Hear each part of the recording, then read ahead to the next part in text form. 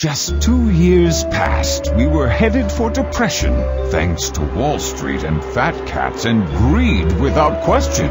We must do something big. We must do something bold. With that new guy in charge, things'll surely take hold. The grown-ups were back with stimulus to goose and tame the reckless free market out on the loose. But we had to have compromise and consensus blending, lest we lose the other side who's allergic to spending. So the stimulus was smaller and worked more or less. Depression averted, but still a god-awful mess. Now the pain is prolonged as the economy slips. People are restless, they're ready to flip. The real problem is, we meant to say all along, government not freeing the free market's sweet song.